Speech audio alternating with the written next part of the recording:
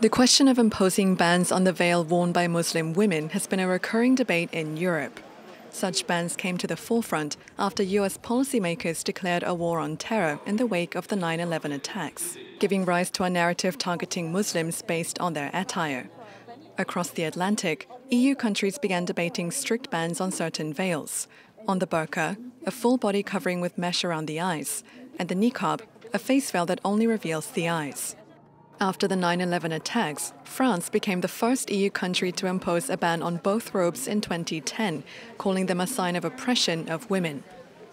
Other EU countries then followed suit: Austria, Belgium, Bulgaria, Denmark, Italy in some localities, the Netherlands in public places, and Spain in parts of Catalonia. Meanwhile, Germany remains divided on the issue.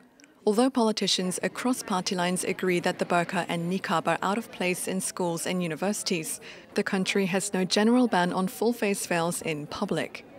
In 2021, the European Court of Justice ruled that women could be fired from their jobs for refusing to remove their hijab if their profession involves the public. It then amended that law in October last year, saying EU companies may need to justify bans on wearing religious symbols.